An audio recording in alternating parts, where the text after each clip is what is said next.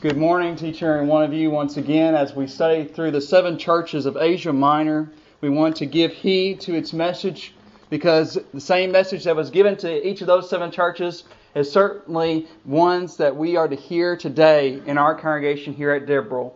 What if Jesus personally gave us a letter here at Debrel? What would He say to us?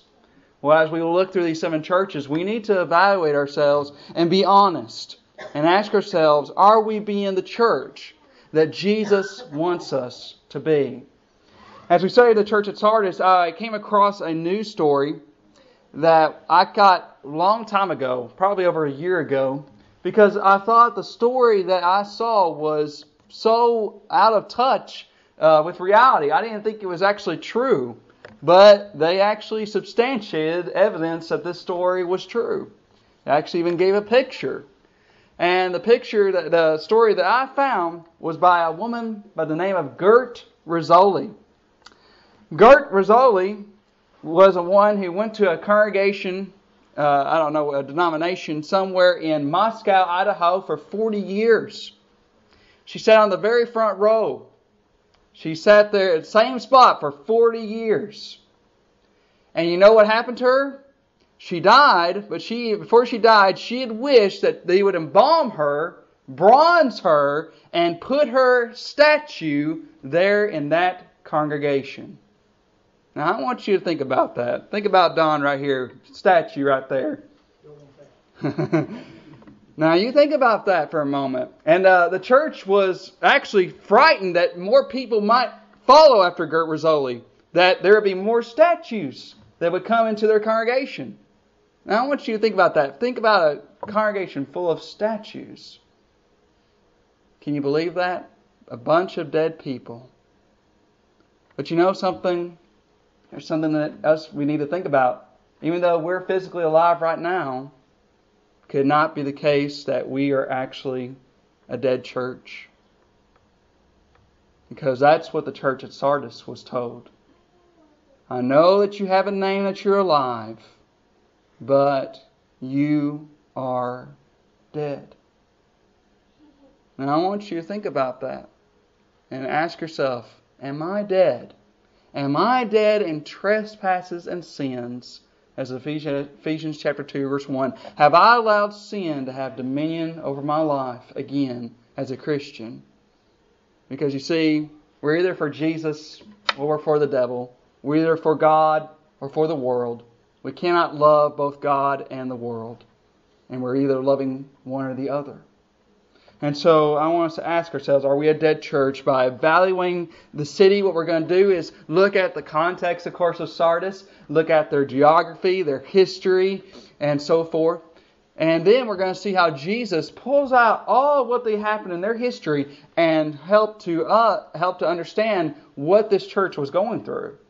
And then, of course, to make applications for us.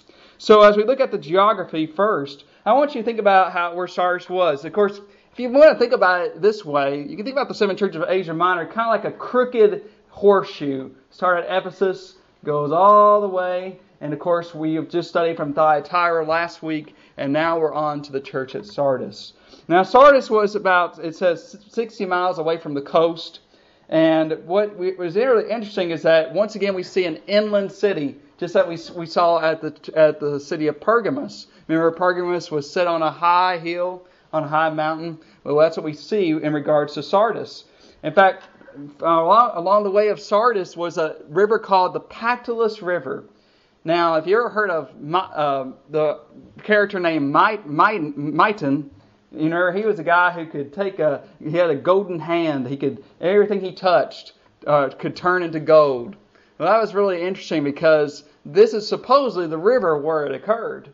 And that he made that. Of course, we know that's a myth, but we know that at Sardis was one of the most richest cities in the world. And we'll see that in just a moment.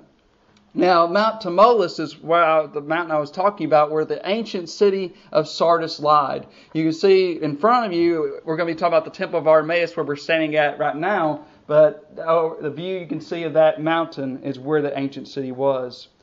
Now, after the ancient city was taken so many times, we have to recognize that they actually moved from down off the mountain and into the valley. And this is where they set up these shops. And this is the Byzantine era, around 6th century AD. So these are the leftover ruins that we see today.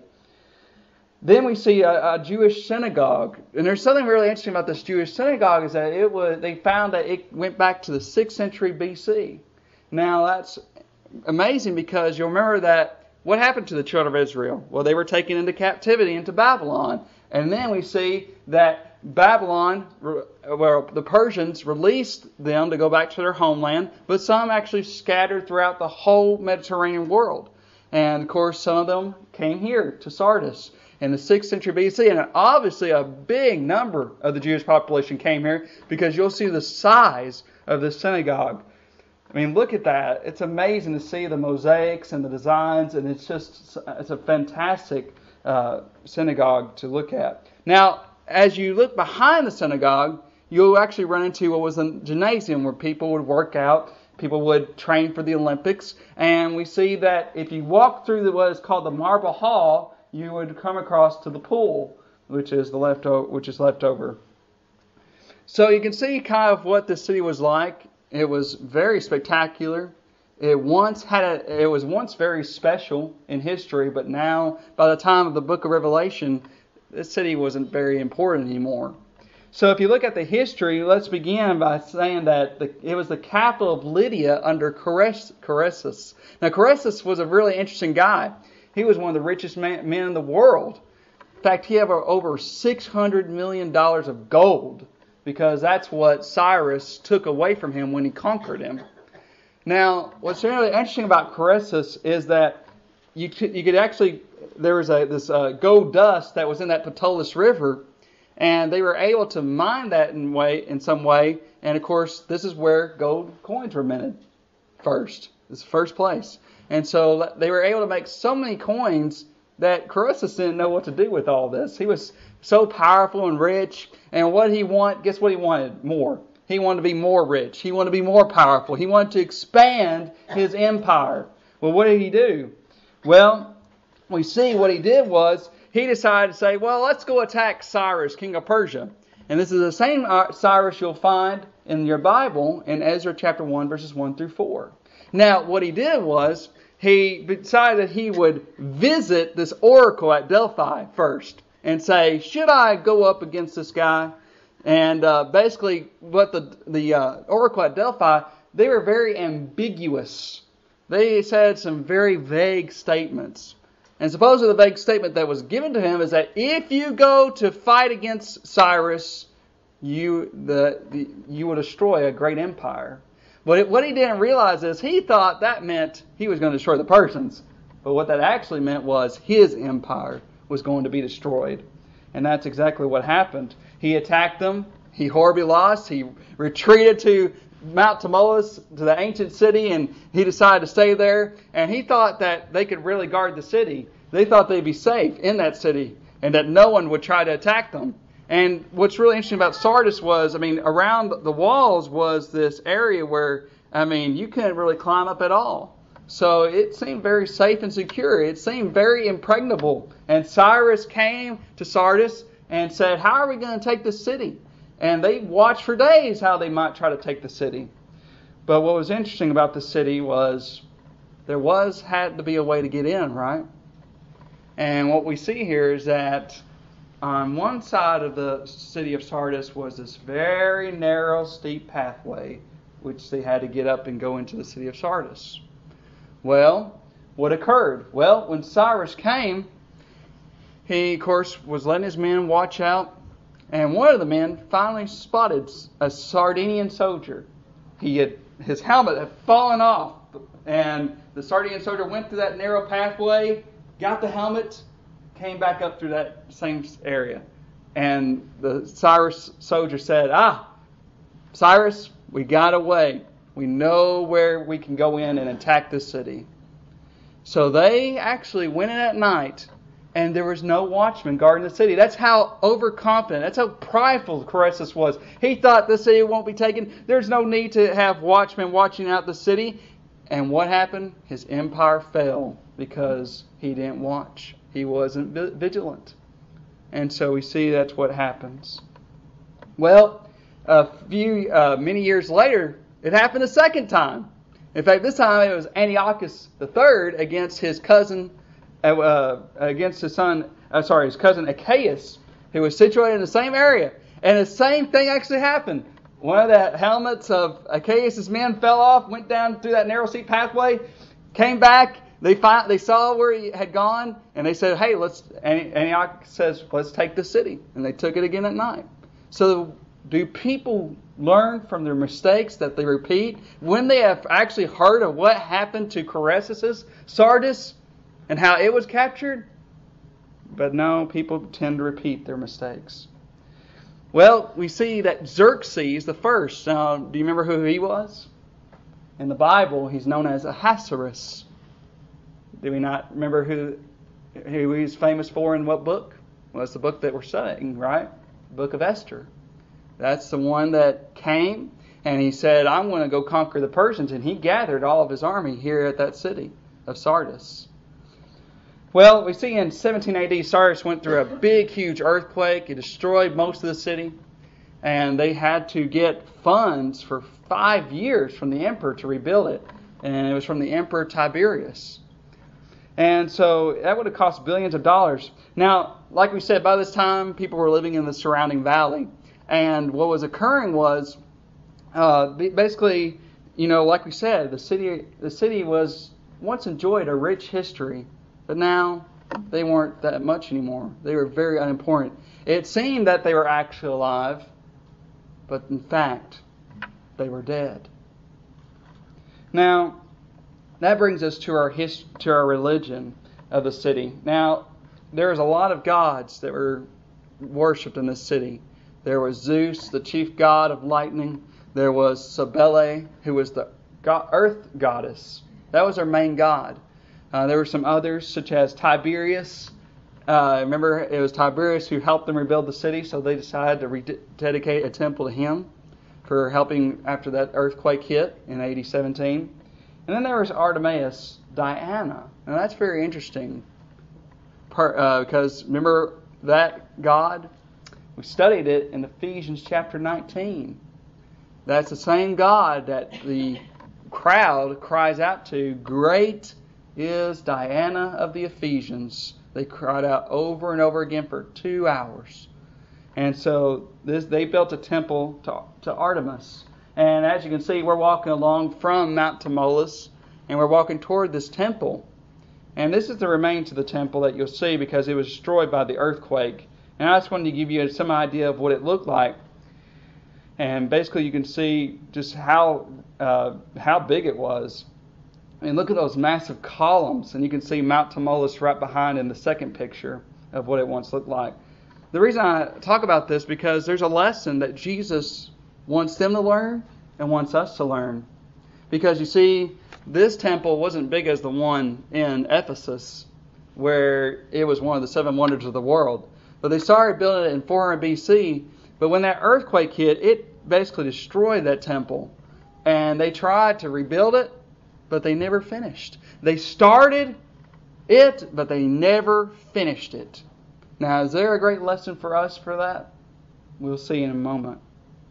So in Revelation 3 verse 1, Jesus says to them, "And to the angel of the church in Sardis write, These sayings says he who has the 7 spirits of God and the 7 stars." Jesus, what are you trying to say? Who has the 7 spirits of God? What's Jesus trying to say? Well, Jesus is trying to say is that he has a close relationship, association with the Holy Spirit. In Matthew chapter 3, remember what occurred when John the Immerser baptized him? Well, it says the Spirit, the clouds, they tore apart, and he saw the heavens, and of course the Spirit came like a dove and ascended upon Christ. And it heard a voice from heaven, "This is my beloved Son, in whom I am well pleased." And so we see how the Holy Spirit came upon Jesus, because that's what Jesus says in Luke 4. He says, "The Spirit of the Lord is upon me." So we see this close association because Jesus would send the Holy Spirit and that he would guide the apostles into all truth. And that's why we have the words of God. Well, Jesus, who has the 7 spirits of God. The word 7 in Hebrew means complete, perfect. And that's what God is. He is perfect. So it's Jesus who has a close association with the Holy Spirit. And Jesus is the one who holds the 7 stars. Well, if you look at it back in Revelation chapter 1, verse 20, the 7 stars are the 7 angels of the 7 churches. Probably better translated the 7 messengers. Jesus gave authority to those messengers to read God's Word because the letters that are written are His message. And that's what we need to remember. This is something that Jesus has for each and every one of us to think about. And so we want to look at the evaluation of the church. And firstly, I want us to think about the reality of Sardis' situation, but compare that to our reality. You know, people are really good at fooling themselves, aren't they? Are we really good at sometimes deceiving ourselves? Does not the Scripture say a lot, don't deceive yourself? It does. It says it over and over again. Do not be deceived, my beloved brethren, James would write. And yet, that's what sadly we do. So many times we deceive ourselves. We lie to ourselves. And you can't help but think about a mirror. You know, when we get up in the morning, right before we go to work, maybe after we got into the shower, we get out and we recognize we need to comb our hair, we need to brush our teeth, we need to make ourselves look good, right? Because there's going to be some blemishes on us. And we need to make ourselves look good. But sometimes when people look into the mirror and they see those blemishes and they say, yeah, I'm okay, I'm all right. And they forget who they really are, don't they? Well, that's what happens to the church of Sardis. And that's what can happen to us when we forget who we are. And that's why we find in James 1 verse 22, but be doers of the word and not hearers only, deceiving yourselves. For if anyone is a hearer of the word and not a doer, he is like a man observing his natural face in a mirror, for he observes himself, goes away, and immediately forgets what kind of man he was. But he who looks into the perfect law of liberty and continues in it, and is not a forgetful hearer but a doer of the work, this one will be blessed in what he does. So you're blessed if you're not just a hearer but a doer of the Word of God. And that's what we need to remember. Not just to hear, but to put it into practice. Not to look in the mirror and say, I'm okay, I'm all right. Because that's sadly what we usually do with ourselves. Let me give you a situation where we might think about that. This is sadly what happened to the church at Sardis. I mean, Jesus says to them, I know your works, that you have a name, that you are alive, but you are in fact dead. That's what had happened to their city. It was once a known city. But now it's not that very important anymore. Here we have the church at Sardis. They were known to be alive at one point. They thought they were still alive, but they were actually not. Are we a dead church, or are we living? You have to honestly ask yourself that question. As the Bible would say, for if anyone thinks himself to be something, when he is nothing, he deceives himself. You know, sadly, when this comes into play, it's when we think of big sins and little sins, don't we? Oh, I'm not like them. And we compare ourselves to someone in the congregation. I'm not like them. They're worse than I am. You know what? We should not compare ourselves to others. It is very unwise to do so.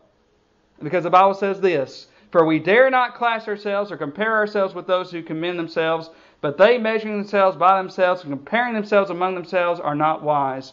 Brethren, we need to learn that sin is sin, no matter what it is. And I think about sometimes, the tendency, well, we're not like abortion clinics, we're not murdering millions of babies, or we're not like terrorist groups, we're not going out committing violence against people, or we're not like homosexuals. We're committing this grievous sin. But brethren, sin is sin. If I'm talebearing, if I'm saying something against my brother and gossiping about him, it is still sin. And if I'm forsaking the assembly of God, that is still sin. We need to recognize that, and because we're deceiving ourselves if we're not. And we are being dead if we're not. And that's something for us to really think about. So are we willing to really look into ourselves and say, am I dead or am I alive? Because we're one or the other.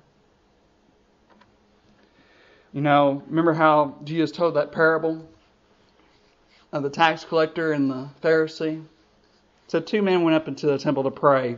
Remember what the Pharisee said? He said, Lord, I'm not like other men. I'm not unjust. I'm not an extortioner. I'm not an adulterer. I'm not even like that tax collector over there. Oh, I'm better. I'm very better than he compared to him. But then there's the tax collector, saying afar off, not even wanting to look up into heaven, God, be merciful to me, the sinner. And what does he do? Which one was justified? Who was justified by God in his sight? We might think, well, that Pharisee, he's a very religious person, right? But it is in fact the tax collector who is the one that was justified by God. We should not compare ourselves to others. Well, we see how the church is also evaluated in their readiness. Listen very closely to what it said. We think about sometimes being ready. Maybe if there's, think back in medieval times when an army would go against a castle and we get watchmen to set up, archers to set up and get ready to go to battle, right?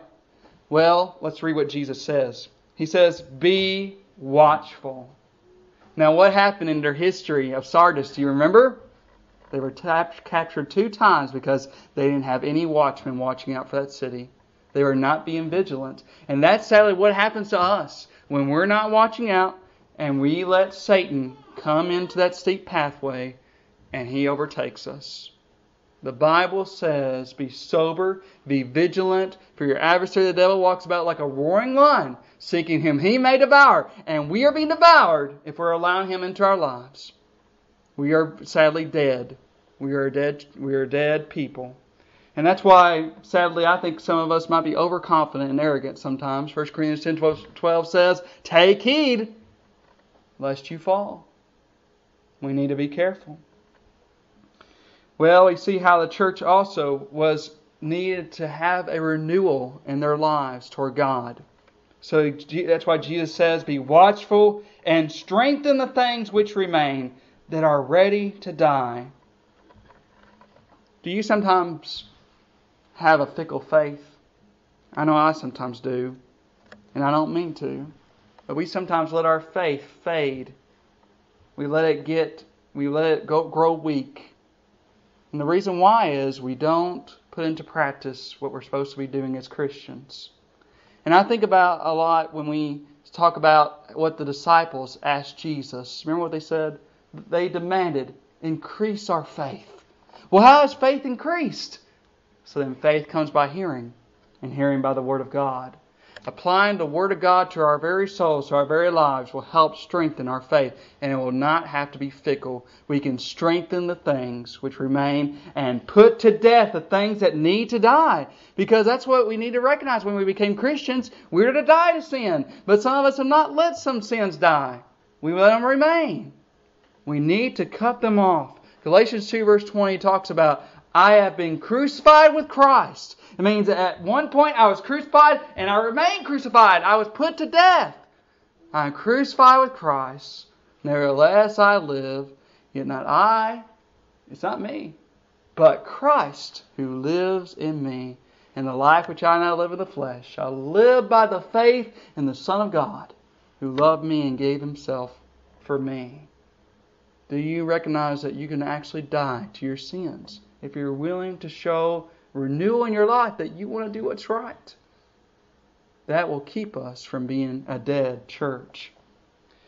But we also see reconstruction taking place. We've all seen buildings that have gone into disrepair and seen people work on to repair a house. In fact, right down the road is there's a house that was for sale for a while, and there's some people who moved in and they've been repairing that old house. And it looks really much better than it was before. Well, we think about how sadly the church sometimes needs some reconstruction. It falls down. And I think about this in regards to what Jesus says to the church at Sardis, because there was something in their history that occurred not too long ago. Since this letter was written for AD 70, remember in AD 17 an earthquake hit and it destroyed that temple of Artemis. They had the money to rebuild that temple, but they didn't do so. They didn't start what they finished. Well, it's the same thing with the temple of God. The temple of the living God that we need to keep on building. We need to stand strong in. Keep on building up. But sadly, we let it go into disrepair. We need to have some reconstruction in our lives, don't we? You can't help but think about what the Bible says in 1 Corinthians 3, verse 9 and 10. For we are God's fellow workers. You are God's field. You are God's building. According to the grace of God, which was given to me as a wise master builder, I have laid the foundation, another builds on it. But let each one take heed how he builds on it. We recognize that this congregation started here at Deborah a while ago, didn't it? Yeah. Is it in need of spiritual repair? For some of us, that may be the case, to help build it back to what it needs to be. Are we doing that? Are we giving our glory to God? Well, we see fifth and sixth thing that Jesus states to them is to remember and repent. When you think about remembering, you can't help but think about the prodigal son. Went out, wasted his inheritance, went out to a far country. And he went and he got himself into such a wasteful life. But he came to himself, it says in Luke 15, verse 17. He remembered the blessings of his father's house. He remembered the goodness of his father. Maybe some of us need to recognize that God's forbearance, His patience, should lead us to repentance. God is not willing that any should perish, but for all to come to repentance. Why is God allowing this world to continue? He's being patient with it. But there will be a day in which He will judge the world in righteousness. And He will judge each and every one of us. He will evaluate us and He will say, have you been living for me? Have you been doing what is right? Have you been trying to reach out to others? Have you tried to help those who are in need? Something that for us to really think about. That's why He says, remember therefore how you have received and heard, especially when we first heard the gospel and received into our heart and obeyed it. That's something we need to think about. Hold fast and repent. Allow godly sorrow, because that breaks God's heart when we sin, and should want us to seek His forgiveness on His terms.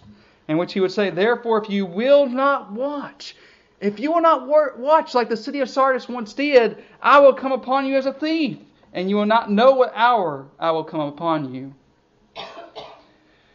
And then He asked them if they're being reliable, if they're trustworthy. And in fact, there were a few who were being faithful to God. The Bible says this, you have a few names, even in Sardis, who have not defiled their garments, and they shall walk with me in white, for they are worthy. When we obey the gospel of Christ, we are made white. We don't have dark blots of sin and blemishes. But it may be the case that for us, after we become Christians, that we live lives of sin and we let those blemishes continue, and we're not even looking for those dark blots. Oh, how we, just as I am, without one plea, that thought His blood was shed for me, and that there's this one dark blot that I need to recognize that I need to get rid of in my life. We can do that if we're willing to repent. Are we being reliable? Are we being trustworthy? Are we being faithful to God? Because Jesus says there's just going to be a few who walk through the narrow gate, but there is broad the way that leads to destruction, and many go in by it. That leads us to the reward of what Jesus says. He says, he who overcomes shall be clothed in white garments, and I will not blot out his name from the book of life, but I will confess his name before my Father and before His angels. Have you ever looked up somebody in the phone book and you tried to find their name but they weren't there anymore? You might think that my parents did this. They actually once had a landline, but since they had cell phones, they decided to take off the landline. So their names are no longer in that phone book anymore. But there's something more infinitely important than a phone book. and that is the book of life. You know, we sing the song, my name is in the book of life. Oh, bless the name of Jesus. I rise above all doubt and strife and see that my title is clear. Is our name really in the book of life? Is your name in the book of life? Is it written down there? Because it either is or it's not. Those who are written down in the book of life will get to enjoy the pleasures of God's eternal presence. While sadly those who are not in His book, what will happen to them? They'll be cast into hellfire. You know, that's either the case. I want us to think about, if we're in category number 1 or category number 2, I want you to think about this. Are we dead or alive? We're either in dead and trespasses of sin, or we are alive in God. We are living in His presence. We're doing what is His will. We are living faithful towards Him. But friend, we're either one or the other. We cannot be neutral. We either are arrogant and overconfident like Croesus. We don't see our sin. Or maybe we're actually saying that I'm going to be humble and say I need God in my life. I need to be watchful. I need to be sober and be vigilant, because the enemy, the devil, is trying to destroy us. He's trying to destroy your life and mine. Am I being unprepared, or am I being prepared? What if Jesus were to come in a few minutes? Would you be prepared to meet Him? It's up to us. Jesus gave many parables on people who were unprepared versus those who were prepared. Because heaven, it's a prepared place for a prepared people. Are you prepared to meet God in judgment? It's something each and every one of us has to evaluate. Am I dead or alive? Am I being overconfident and prideful, or am I being watchful? Blessed is the servant who is faithful and is found watching, because he will receive his reward from God. Maybe it's the case that you're here this morning and you recognize in your life that it's not been right. You recognize you've been dead. Please, I beg of you, it's nothing wrong with doing what is right. There's nothing wrong with doing what the will of God. And if you'll come down the aisle, come and say, I need to have repentance and prayer. I need to change my life. I don't want to be a dead member. I want to be alive in Christ and do His will. Or maybe you've never even begun your journey in Jesus Christ. You recognize that you believe that He is the Son of God, willing to repent of your sins, confess your faith in Him, and be immersed for the remission of your sins. Will you do so? While together we sing the invitation song.